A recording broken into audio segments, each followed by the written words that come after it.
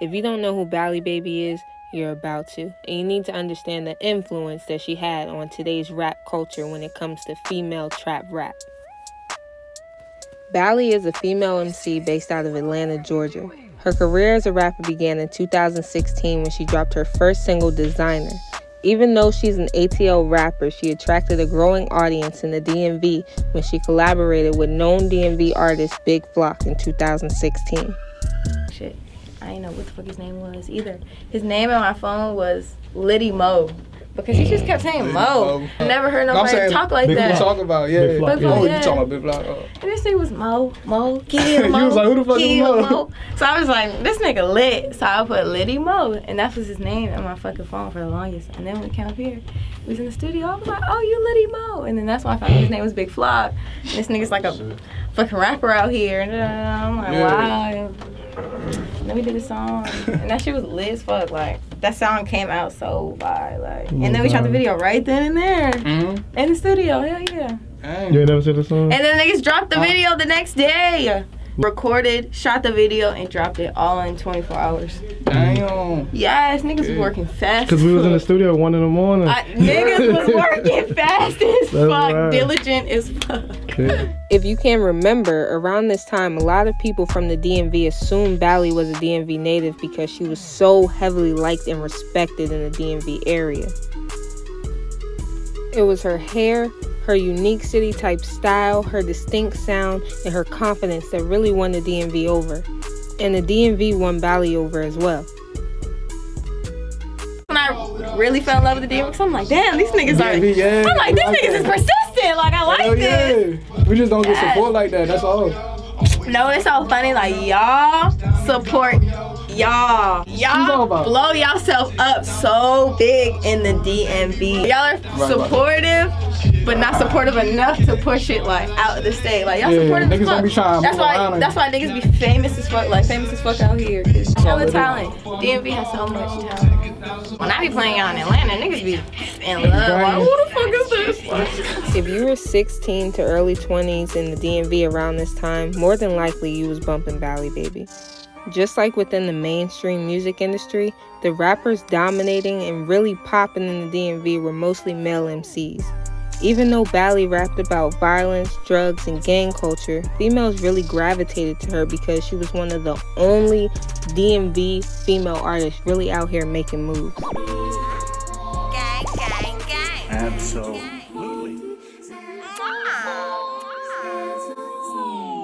Burning a clip if that monkey bitch wanna bang. We are not friends, little bitch, I just watch it change. My chopper say, didn't know you before, then you are not gang. Burning a clip if that monkey bitch wanna bang. We are not friends, little bitch, I just watch it change. My chopper say, didn't know you before, then we are not gang. In 2016, DMV rap group Thrax Gang dropped Iggity, which is arguably considered a DMV classic with over 1 million views to this date. Bali Baby then dropped a cover to Iggity that gained a lot of traction, and at this point, Bali was popping in the DMV. Fans wanted more and more of her music. She then came out with an Iggity remix with an up-and-coming artist by the name of Taco Bella, aka Rico Nasty. And in my opinion, it was Rico's verse that captivated the remix and made the song just as big as the original. Know these little bitches envy me. When you see me in person, just keep the same energy. Damn, must be kidding me. They finessed you again. You about sweet as some kiggity. Your boyfriend keep missing me. Said that he want this pussy cause my shit too So like slippery. finally us in the DMV had a variety of female MCs to listen to.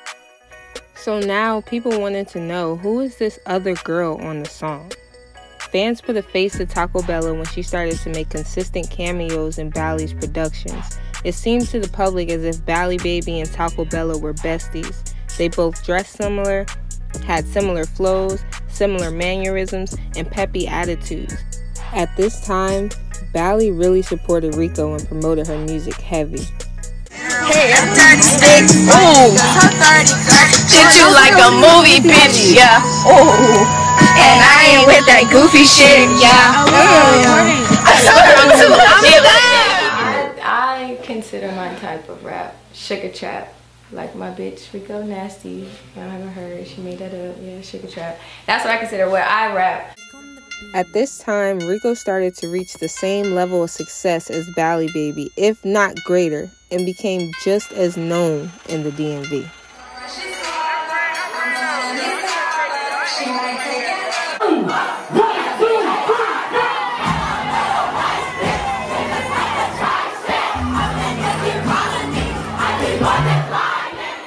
Towards the end of 2016, fans noticed a shift in Rico and Bali's friendship.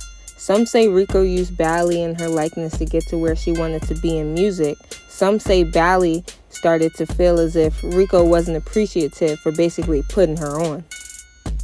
We, the public, never really got a solid answer as to why the duo stopped fucking with each other.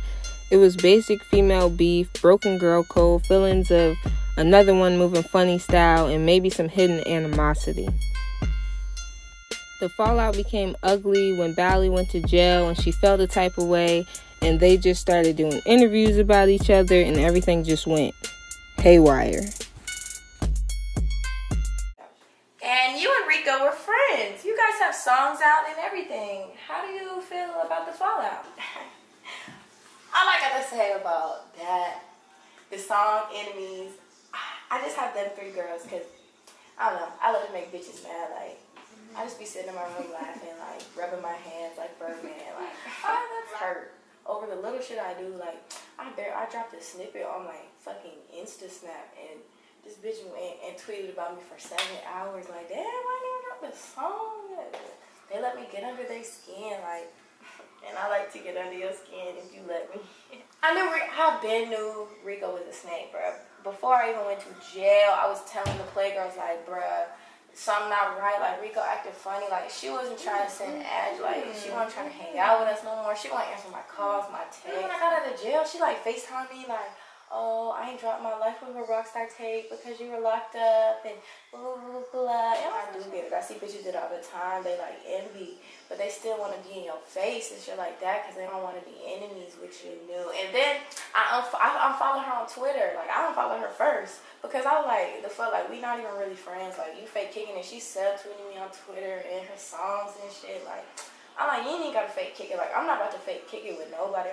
Then after me and Asian Doll fight, she ain't tweeting her on Twitter and shit, like, okay, bitch, like, I didn't even want to, like, you feel me? I was just gonna end the relationship, like, I didn't even want no beef or nothing like that, just for the fact that, like, I'm not envious, like, I don't really care to beef with you, like, we just won't be friends. And then I see that shit, like, you lame as hell, because she was goddamn beefing with Asian Doll with me when we was all beefing, like, I don't hear nothing. And then she talking all this shit, like, are you even gay? So I was like, bitch was balling me to shoot up bitch's house when she got into a fight with her.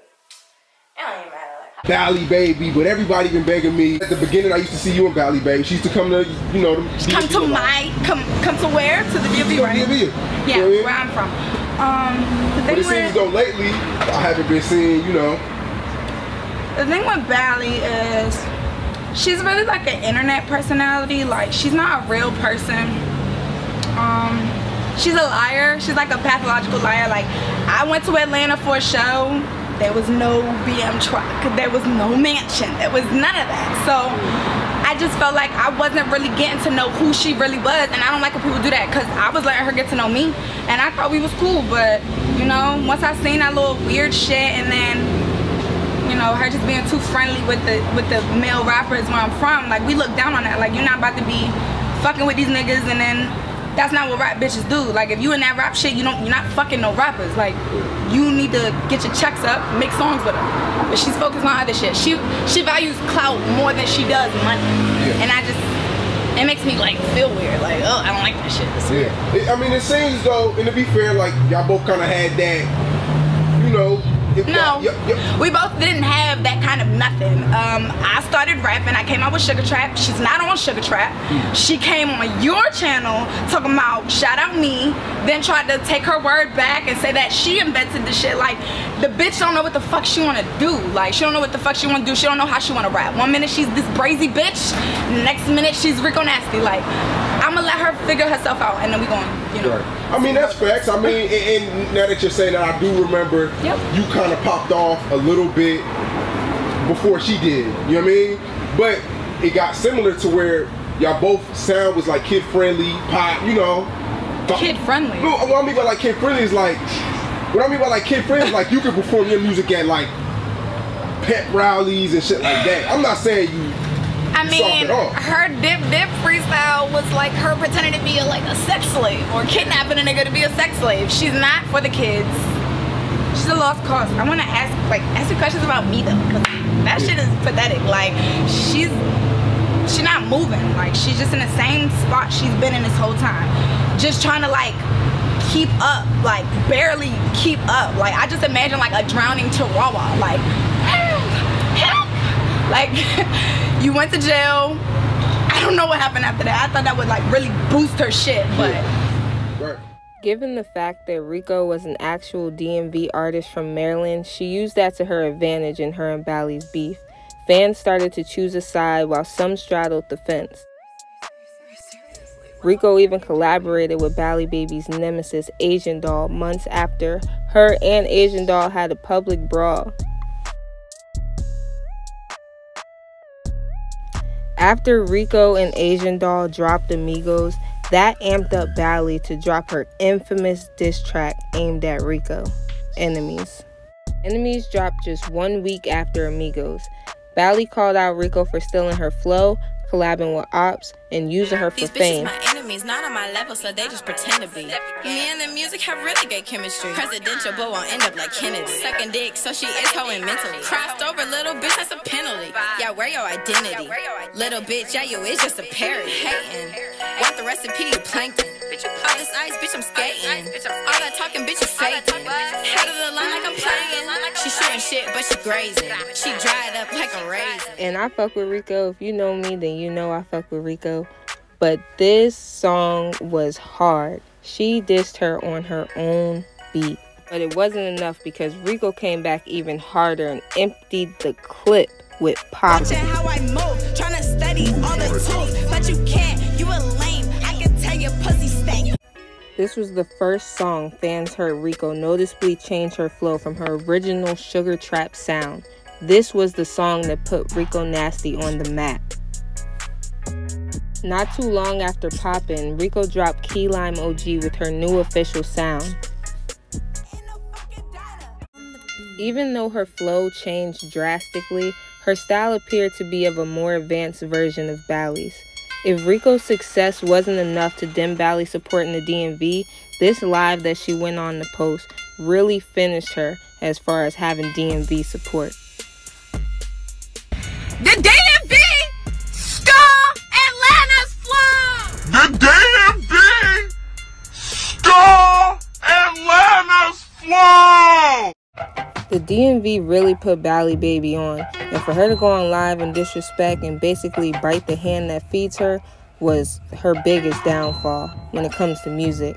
Some may say Bali Baby went out sad, that she used the DMV, and that she was a clout chaser and somewhat of a culture vulture, but honestly, Bali Baby influenced an entire breed of female rappers. And regardless of how you feel about who she had beef with and what she said or who she disrespected, Bali Baby honestly deserves her flowers and opened doors for a few female MCs who may be one of your favorites.